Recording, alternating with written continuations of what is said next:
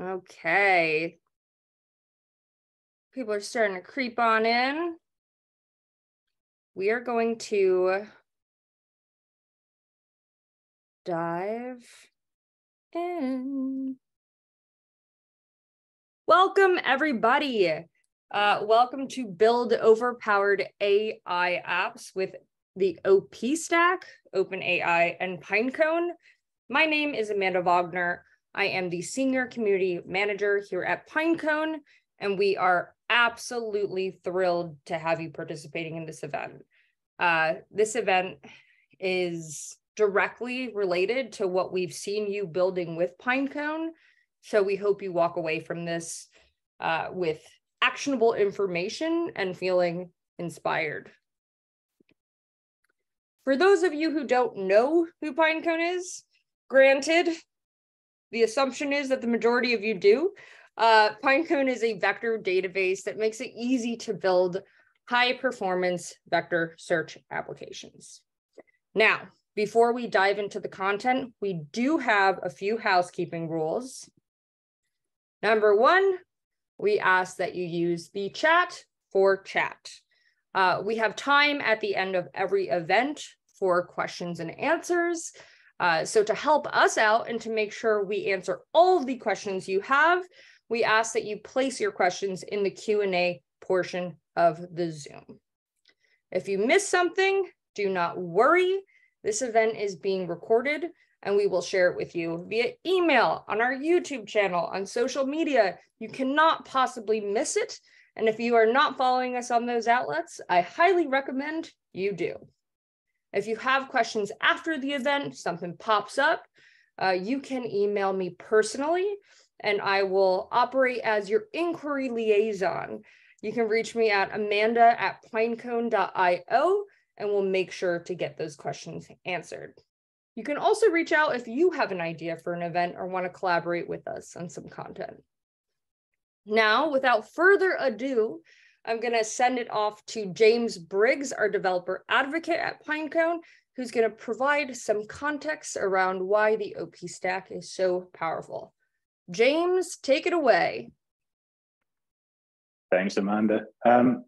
So, as to the OP stack, obviously, it's a pretty new thing, but I actually want to start by going back to before we had all these cool technologies and talk about like what I remember as being the almost like the stages or the typical like day in the life of someone working with NLP.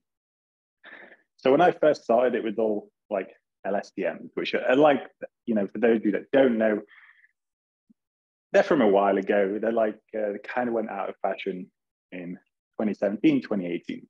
And with these models, what you'd end up doing is training these models for like days in order to do anything. So if you want to do some classification or you want to do question answering, first you couldn't do it very well. And if you wanted to do it on a particular data set, you would end up training your model for days in order to do that.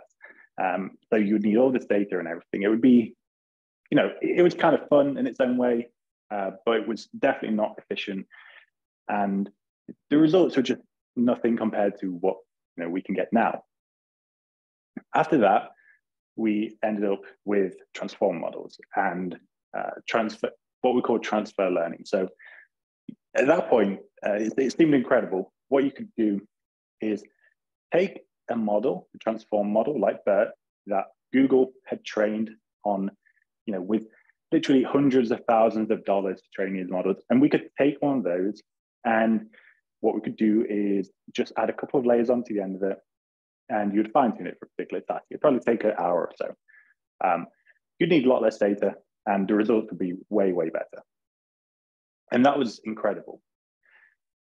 And then you have like OpenAI that comes along and they have initially GPT-2, now GPT-3, and now even more recently GPT 3.5 models.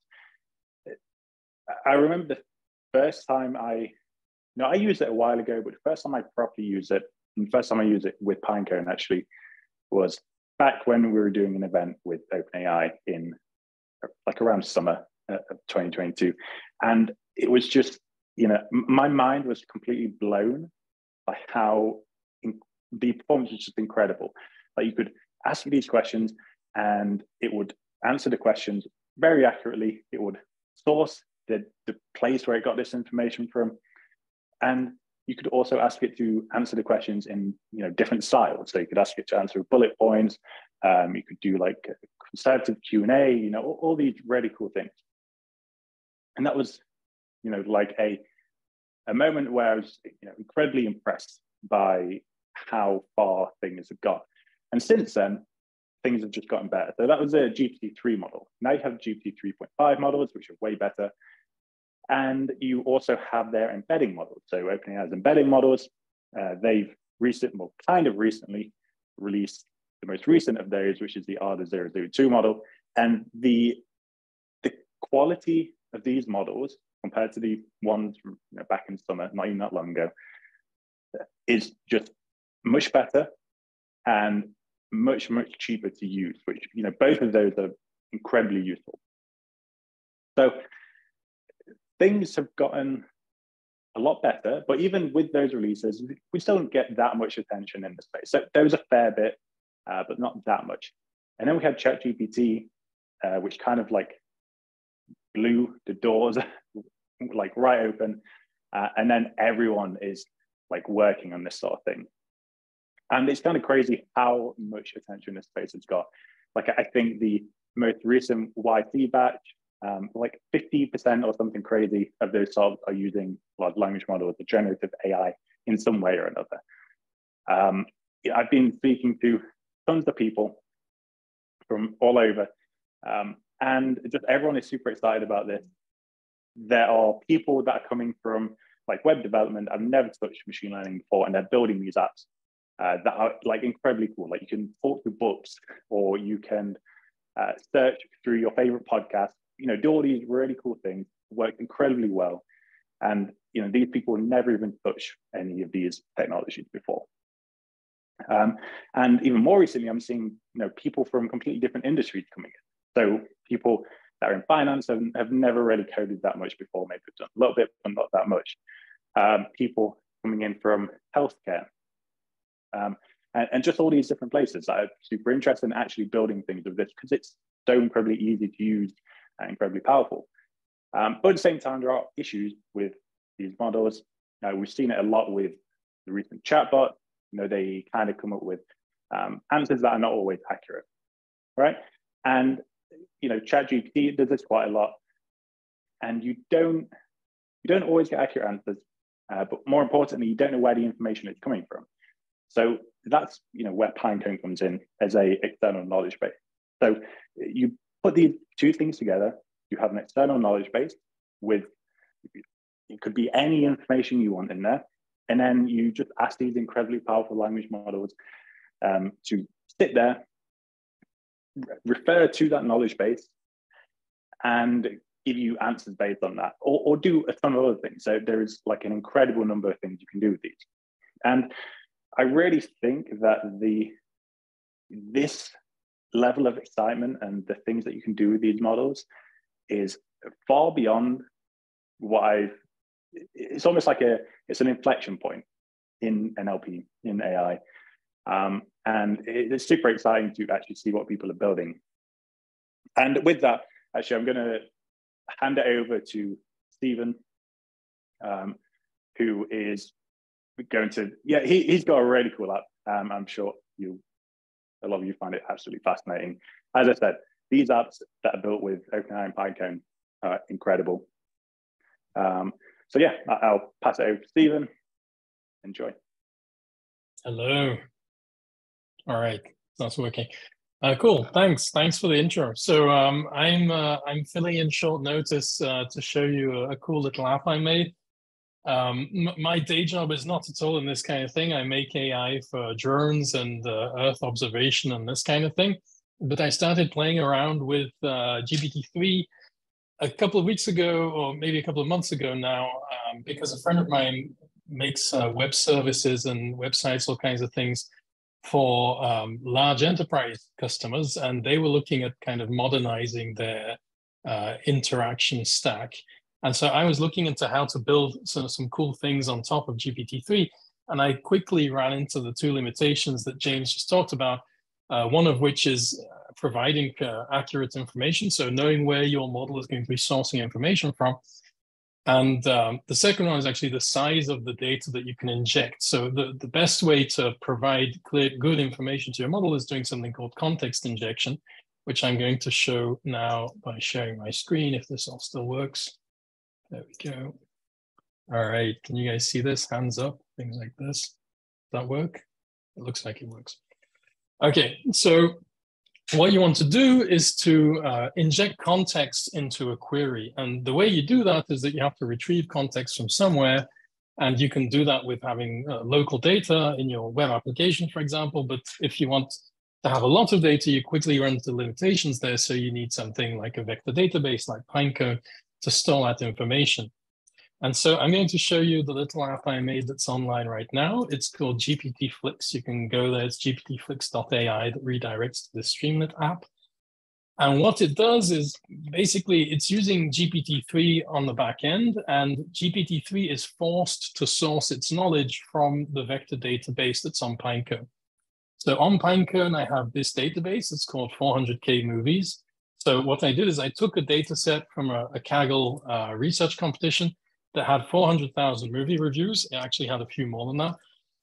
I appended also some plots, which was another Kaggle data set. So plots of movies, like about the story of the movie, about 50,000 of those. And I uploaded all of this to the vector space here on Pinecone. So I have a database with 452,000 vectors. Each one of these vectors has some metadata, which is actually the text that I want to retrieve when I do a search. So what happens here when you talk to GPT-Flix, it's online now, you can go there now. Don't all go there at the same time because Streamlit is kind of overloaded right now. But you can ask a question like, what is Men in Black about? And what's going to happen there is that this sends a request to Pinecone. So this text is converted to an embedding in the format of the OpenAI language model. That embedding is compared to the database on Pinecone. The database retrieves all the relevant data, and then OpenAI synthesizes that data into this response. And in the API call, I'm forcing the OpenAI API to use a setting that's called the temperature set to 0, which means it can't improvise. It has to use the source from the context database that I gave it. Right, so to make that a little clearer, what we're going to do is actually really quickly, and I'm going to show you how easy it is, we're going to build another application. So I'm just going to go through the steps really quickly. If you don't understand everything, that's fine. You can slow it down and watch it later on. But I've created another database here called GPT Wikipedia, which is empty right now. And what I've done is I've downloaded some data, which is this JSON format data, which is a text dump of all of Wikipedia in English. So it's relatively well formatted. It's passable at least. Some of it is kind of messy and some of the characters are not correct, but that's okay. We can take that and we can ingest it in a variety of different ways. So I wrote some code to ingest it, but you can see this is lots and lots of data, all of these JSON files. Each one of these is 40 megabytes and it's all text. So I built a little script that passes these JSON files and makes them into a CSV file. I limited the length of it just because otherwise it would take forever, this demo. And it gives us this file that's called wiki converted. So this is just a CSV file with text. So it's all kinds of text, all of these Wikipedia entries. And for example, we have so actually, let's not go to the example yet. So I have built an application that's going to be using this database. It's called Wikipedia GPT. So wikipediagpt.streamlit.app, that's where it lives. So I can ask it questions, but right now it's just a naive GPT-3. It doesn't know anything. It doesn't have the content of this database yet because the database is empty over here. So if I ask it the question, this is the question I ask because I know the content is in the database that I'm going to upload. Who was Pierre de Rozan? Pierre de Rozan was a French architect and sculptor who was alive in the 17th century. So GPT-3 is making this up. So I'm trying to force it to not make things up, but even so, you can't limit it completely. So that's completely wrong. If you actually look up this guy, Pierre de Rozan, he was a Bordeaux wine merchant in the 18th century who did a bunch of interesting stuff with wine. But that's not what GPT-3 thinks, because it doesn't know. It doesn't have that context. So since we have all of these JSON files and we have all this information, I happen to know that one of them is about this guy. We can convert this, so we make it into a clean little database, clean little CSV file, so more for visualization than anything else. And so the CSV file, the first one that I made, actually, it's disappeared. It just contains the text content. So it's just this text content. And if we look in here somewhere, there's text about this guy, Pierre de Rozan. So you can see it's down here. So this is the actual Wikipedia article, or part of the text, at least, the top part. And what we can do very easily using the OpenAI stack is that we can send this text in token format to the embeddings model, and we get it converted to a vector. So we can find this Rozan guy in this database here. And basically, it might be too big, it might take too long to process, but we're going to find that this article has an associated vector, which is the size of X number of columns, 1,535 columns, which is the embedding size for OpenAI. And so since we have this text, we have the associated vector, what we can do now is we can just upload this to the Pinecone database. So I've already run this before. So upload to Pinecone. So what's going to happen here is that we're taking the format of this data, we're taking the CSV format, and it's going to start populating this database. So for now, there's 0 vectors in here. So this one is the one for GPT-Flix. It's full with 450,000 vectors, which actually almost fills up the complete collection on here. And if we go to GPT Wikipedia, see it's starting to fill up now. This script is going through the data, and it's uploading all this. So you can see it's really, really, really fast. I'm adding a lot of data very, very, very quickly to the database. And all of this data is then going to be indexable and queryable using GPT-3.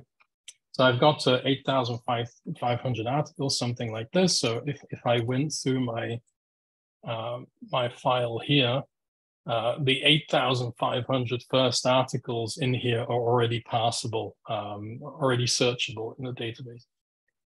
So this seems to have crashed. I don't know whether our guy is within those articles, but if he is now, if we run the query against here, this is already searching that database. So it should now return the correct answer. So assuming that that article has actually been uploaded, it might not have, because we might not have got there yet, but we'll see in a second. So what's happening now, I've sent the request. There we go. There we go. So this is correct. So this data was uploaded that quickly, very, very easily to the database. And now we have the Wikipedia article. So what happened in the background there is actually, when I sent that request, who was Pierre de Rozan, it was converted to embeddings. The embeddings were compared on the Pinecone database to all the data that's already indexed in there. And then if you look here, actually the logs are probably not good. These are logs from a previous question for some reason. What happens is actually the content of the database is prepended to the question. I can show you in the code, it will make more sense. But so when I ask a question, the question is formatted as your name is WikiGPT, blah, blah, blah. And then there's a tag called content. And loaded in content is the context, or context rather. Loaded in context is the content that's retrieved from the Pinecone database. So it's limited by token size because there's a limit to how much GPT-3 can ingest. But we're giving GPT-3 the information that's the closest information to the content of your question. And GPT-3 then just needs to summarize that information in a smart way. And as you can see, it does it very well. And so this entire app, or at least the content that's in the database, was literally just uploaded here in real time. And we could let it run forever and populate it with absolutely everything from Wikipedia. And then you'd have a fully searchable Wikipedia using Pinecone and OpenAI as a backend. There you go. That's my demo. Back to Amanda.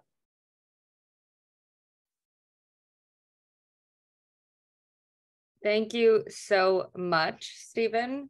Really helpful. Just as a reminder, we want to get to everybody's questions. So if you have them, please add them to the Q&A portion. And now I'm going to introduce David Groechel. He's a senior marketing manager at Hubspot and creator of self-service chat and textmywedding.com. David, you're so busy. You're doing a lot. And yeah, David, why don't you show us what you're working on? Awesome. Yeah, thanks, Amanda. So again, my name's David Groechel. I'm a senior marketing manager at HubSpot, focus on the customer experience and chatbots, as well as create some apps on the side. So I'm here to go over how to supercharge your user self-service using OpenAI and Pinecone. Can everyone see my screen? Good. All right, perfect. So what is self-service? So you may be asking yourself that because it's kind of a newer term. So self-service is enabling your users to find answers to their questions without reaching out to your support team. So this can be done via chatbot, a UI in your app, email automation, however your customers reach out to you. And you can see here an example from Canva on the left. They have a nice little UI in their app. Let's say you get stuck doing a design, you click the help button, you can find answers to your questions without having to reach out to their support team. As well as they show recommended questions based on where you are in the app and things like that. So now it's time for a demo, enough of the talk. So I'm gonna go ahead and put my customer hat on and show you how it works in real life here. So as Amanda said, I've created this app called Text My Wedding. It allows you to send and schedule messages for your wedding, schedule changes, transportation, etc. So imagine I'm a user here. I'm like, how do I send a message to my groups? Go to guest management. Here's my groups. Not sure how to send a message. There's a chat. I don't want to wait for an answer. So let's click help. So we ask, how do I send a message? All right. And there's my answer. So sending a one-off message, it gives you the answer. A nice little GIF that shows how to do it. So I'd go over in the app and do it, as well as related questions. So maybe I want to send an individual message. How do I do that? And it shows me how to do that, as well as more related questions. And then as another demo, like let's say your app's more focused on code. So here's one based on the Next.js docs. So like, how do I fetch data on the client side? Gives you the answer here. These are created by GPT-3 and stored in the database, which we'll go over later. And as you can see here, returns the answer, explanation with some code on how to do it. So basically enabling your users to find answers to their questions. So back to the presentation here. You maybe ask yourself, well, that's all great. How do I do this? Or how does this work? So the first step is to take your documents. So in my case, like Text My Wedding or Next.js, that would be knowledge-based content, and getting the embeddings via OpenAI. How you do this doesn't matter. You can have a build step that when you change your documents, it gets the embeddings and inserts them into Pinecone. You can create a CSV and do it manually, whatever works easiest for you. So now that we have the embeddings, we need to store them so you can query them later on. And this is where Pinecone comes in. So you go ahead and store those embeddings in Pinecone in the database. And then now that we're ready to go, you want to help your user self-serve. You would have your UI, chatbot, whatever medium you use. You take the user query. So what they're asking in our case, like, how do I send a message? Get the embeddings from OpenAI, and then go ahead and query the Pinecone database and return your different documents. So maybe asking, well, what kind of documents can I store? What should I store? And that's, the world is your oyster here. It's up to you. So in our demo, I use the knowledge base for Text My Wedding, super simple, same with Next.js. You can do videos. So using OpenAI, the Whisper models to transcribe them and store those in Pinecone. You can store frequently asked questions. Something that I'm trying now is storing queries. So basically taking what the users asks, storing those in the database, querying against those to get a similar match, and matching it with an ID to a document in another database, which I've had good success with. You can put code in there, as well as something else I'm trying is product tour. So someone goes, hey, how do I send a message?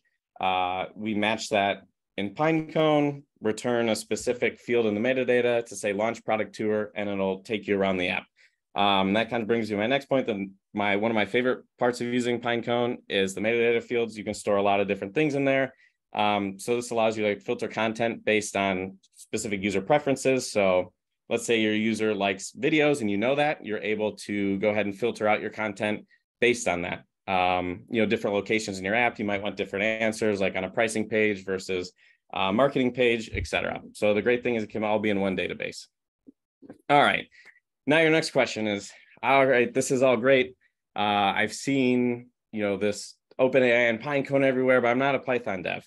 And that was a question I had when I first started, because I know JavaScript, right? And I'm a marketer, but it doesn't matter. You can use any language you like because it's 2 API calls. So if you're a Go, Rust, Java, Python, JavaScript developer, doesn't matter. So here are 2 non-production ready code examples here, just to kind of give you a brief overview and idea. So on the left here, we make a call to the OpenAI embeddings endpoint.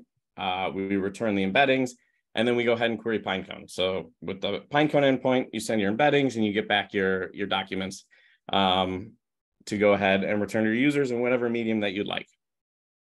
All right, so enough of the how. Why should I do this, or what's the benefit to me and my users?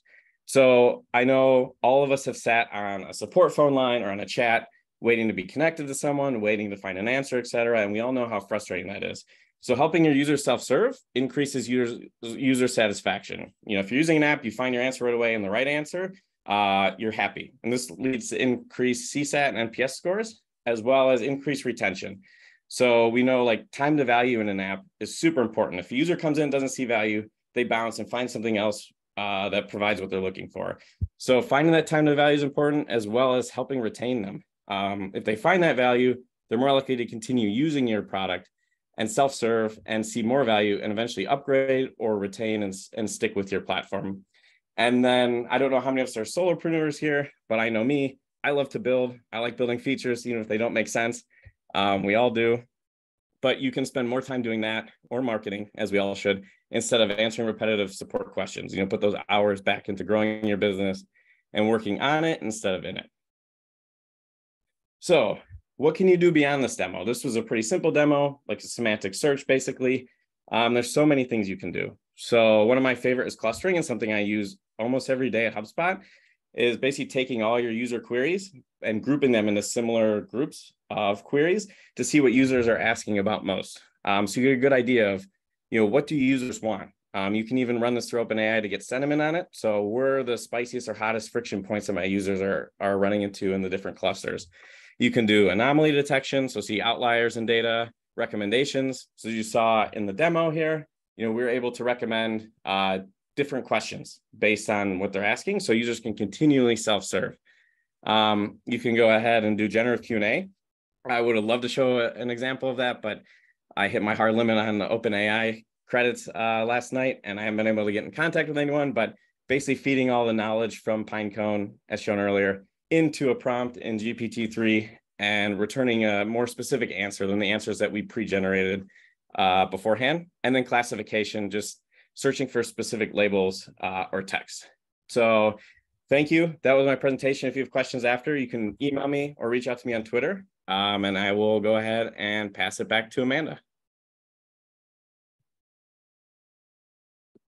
Thank you so much. You guys can all come on camera. We have a ton of questions from the audience. We're going to do the best we possibly can to get to as many of them as possible. And yeah, so David, actually, let's start with you. So Chris is wondering, he says, nice UI. David, what libraries and tools did you use to build the site? So that is all built off of Cloudflare Pages, Pinecone, and OpenAI, and well, I guess React and Next.js. Cool, thank you. Stephen, going back to you, Seth mentioned that he's building a Q&A that reads a site and answers questions. Some questions are more general, like what is the best thing about your company? Whereas some are more specific, like what is your address? I've had better luck with the specific questions. What are strategies for synthesizing more general answers? Well, that's a limitation of how the context injection system really works with these models, because you're looking at and when you input a query, your query is converted to embeddings, and so the content of the query matters a lot as to what will be the closest in the vector space on the Pinecone database. So if you can get your users to include in their question the subject matter that they want a response to, it'll work a lot better. Like if you go on the GPT Flicks, if you include the title of a movie, it works really well. If you ask, like, what was that Will Smith movie where he was fighting aliens in a black suit, like that probably won't work unless the content of your database where you have the possible responses contains a lot of those keywords. So in the end, you're looking in word space, so to speak. So if you have people asking very, very general questions, one technique that can work, and something I've been playing with, I don't have in this demo here, is to actually have metadata that you add yourself to each of your text contents. So for example, if you have people asking questions about your business, and some of those questions are, for example, related to a specific type of technology, all of the branches, all of the contents related to that technology in your database, even if those pieces of text don't contain the name of the tech, you could add it before you input this data in the database and before you calculate the embeddings. That way you'll have that proximity added somewhat artificially, but it'll be in the data. And then also on Pinecone, on the API, I'm not an expert, but from what I've seen, you can retrieve the top 100 closest pieces of data. So that also gives you actually quite a lot of scope. So the way I'm doing it in this demo is very naive. I'm taking just the top pieces of data until I run out of context space.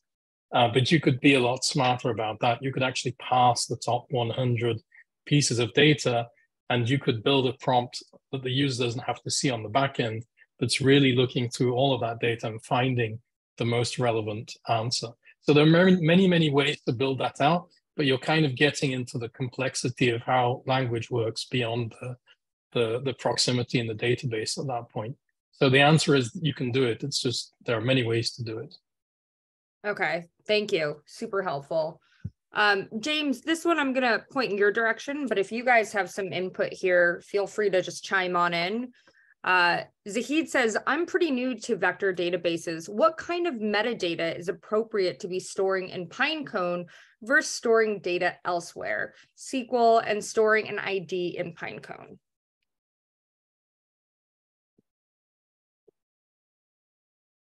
Okay, I'll mute myself. So has to happen once every fall. Has to. Yeah, of course. So this kind of depends on your use case and what you want to store in Pinecone. There are some limits. So if your metadata is like a string, integer, float, you can store it. If your total metadata per vector is more than 10 kilobytes, then that's too much, so you need to trim it down. So as long as you don't go beyond those factors, you're okay, and you can store it in Pinecone. What we tend to see in most cases is that people either just put everything in there because it's easier, or what people do if they need to be a bit more selective about it is they will store, like say you have text data, like a big chunk of text. You can't really do much with that when it's in Pinecone. It's just kind of being stored there. So what people would tend to do is store that externally. And then if you have a thing like metadata like dates or like document categories or something along those lines, then you can store that in Pinecone. And what you can do with that is something called metadata filtering, where you can, like say you only want to search for documents that are from the HR department, for example. You would be able to do that. You just add HR to your filter and it will do that. Or if you just want to search for recent document, you can do that. You just kind of say like anything that's greater than this particular timestamp. So yeah, it depends on what you want to do. You can store a lot of stuff in there, but realistically, most of what you were storing there, you probably want to use for like metadata filtering or something along those lines. Depends on what you're doing. Cool, thank you. And this is kind of for anybody. Any tips on chunking data before inserting into Pinecone's database? Have you seen any approaches that work better than others? Yeah, go ahead. Sorry, James, you go. Okay, I'll go a really quick one. My go-to with this is to chunk. It depends on how much like data, what model you're using for starters, but also how much data you want, like you need in order for the text to be meaningful. So basically, you want it to be, the chunk size needs to be large enough that whatever you're capturing there is meaningful. But you don't want to necessarily go too large, because when you're putting that into your generation model, whatever, it's going to cost you more in order to process all of that. But that being said, there are benefits to increasing that. The one thing that I would add to that is that it's usually a good idea to add some overlap between your chunks. So let's say you chunk, let's say 5 paragraphs at once, just include like 1 or 2 sentences overlap between the chunks so that you're not missing any like potentially connecting information there that you might otherwise like cut in the middle of. But beyond that, and also try and chunk on like new line characters or spaces if you really have to. But beyond that, I think that's kind of like the rule of thumb. Otherwise, it depends on your data. Yeah, that's what I was going to say. Yeah, I was going to say exactly the same thing. So keep some overlap so you're not losing context. And the other thing is the database itself on Pinecone. I mean, compared to what you would want for most consumer applications, like answering questions about a store or something like this, you have loads and loads of space.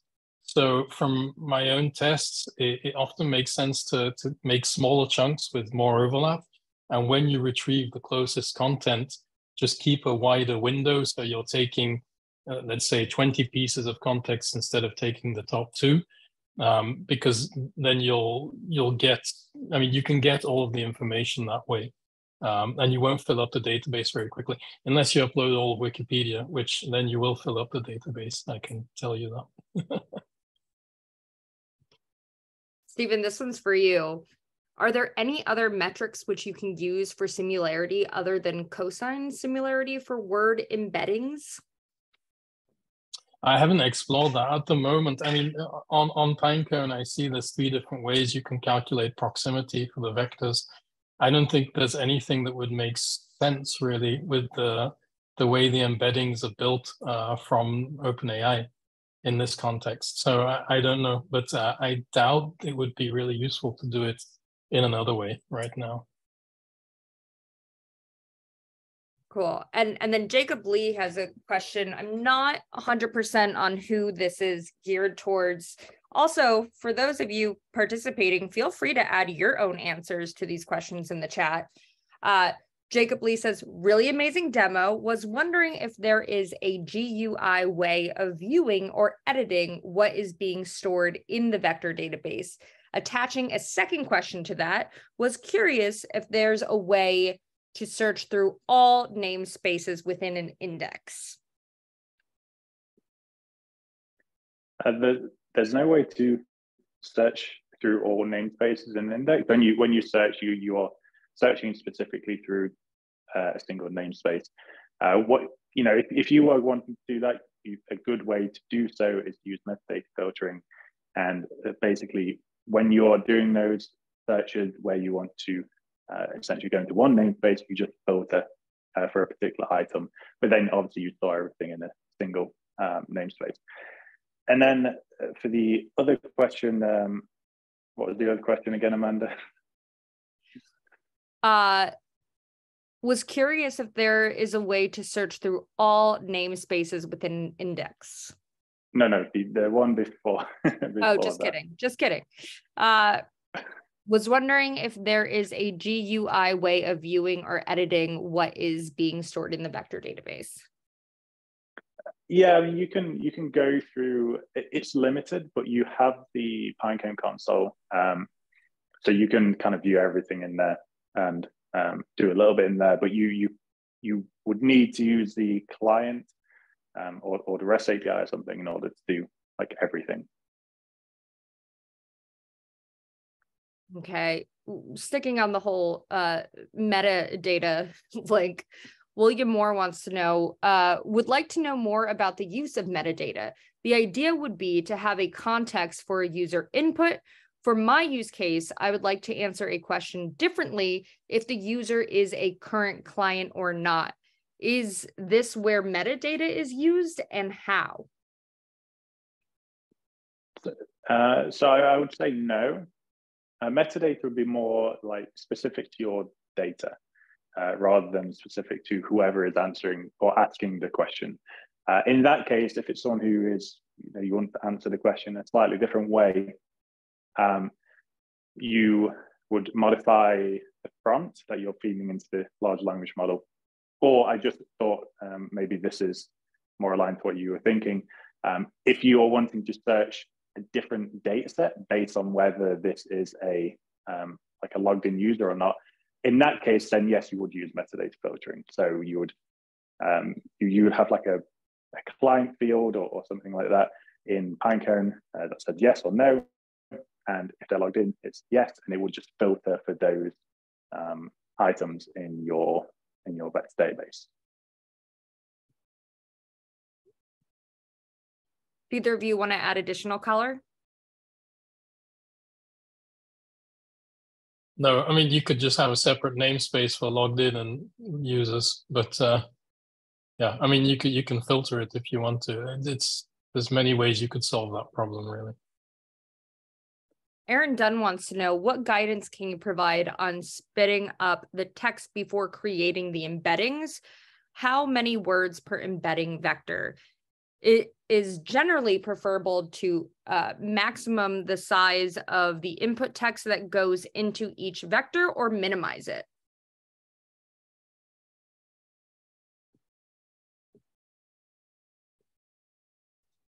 I'm a little confused by that question.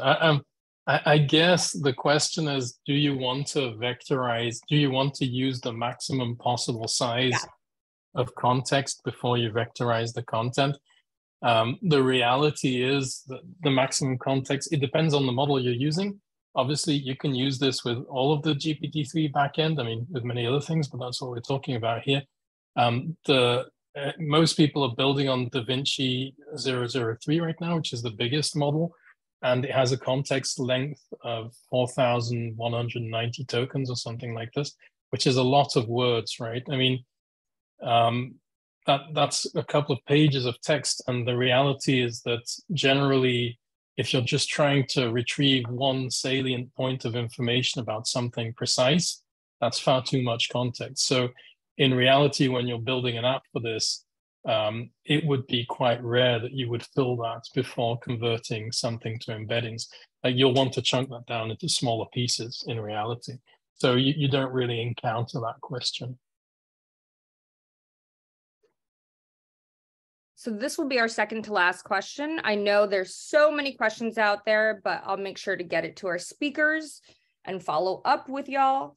But how much time does it take to retrieve the answer from the vector DB? I imagine it's based on the number of vectors. I have some documents I want to embed and upload to Pinecone. What approach would you recommend?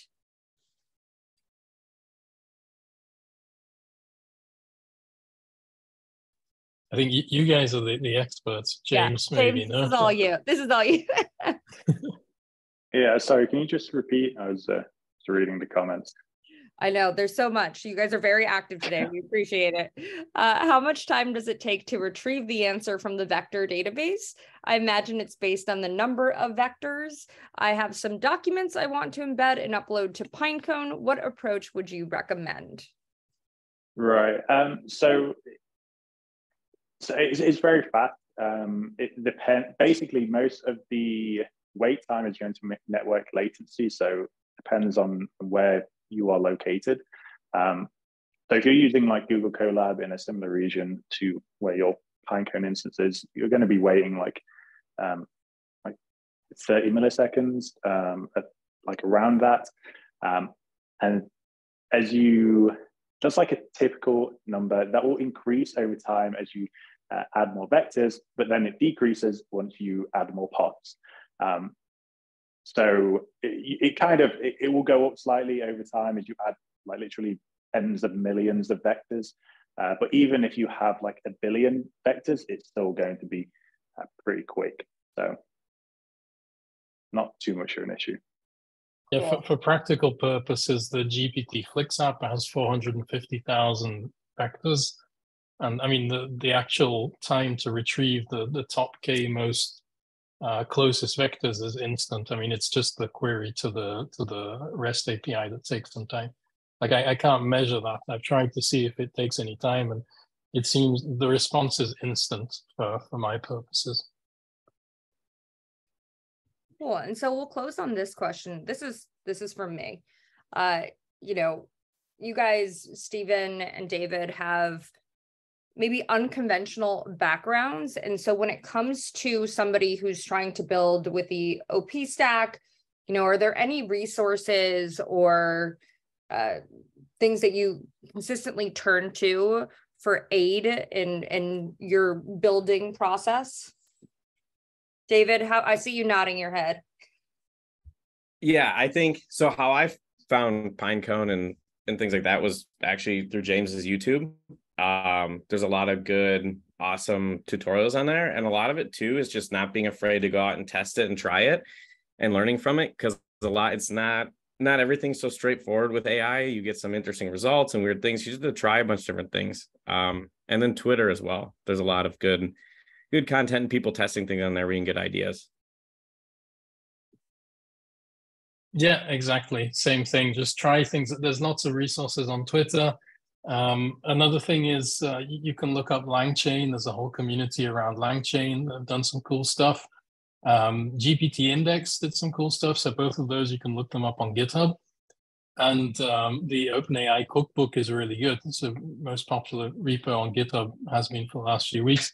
They have some really great resources in there. Some things don't work, but they're fixing it really quickly. So they're doing a pretty good job. I'm also going to open source this little app with Streamlit as soon as I have the time to clean up the code and get rid of my API keys and stuff in there. So hopefully tomorrow I'll open source that as well if you want to dig around and see how that works. So there you go. Very cool. James, I think it's fun that you were quoted as one of the resources. What is the resources? What are mine? I don't know, the internet. Just tell them you look everything up on ChatGPT. Just ask questions. Actually, no, please don't. Please don't tell them that. Funny thing about that. ChatGPT is useful. I will say that. It is, yeah. I've used it to parse some obnoxious JSON files and things like that. It's been quite handy. Cool. Well, thank you all for participating. I know there's a lot of questions out there. We will follow up and share this with everyone. This video will be available again this week on our YouTube. We'll share via our social media, and we're really happy that you guys were all able to join us. And now, one thing I always miss from in-person events, I think we deserve to give ourselves a round of applause. So thank you, everyone. Hope you join us again. Have a good one.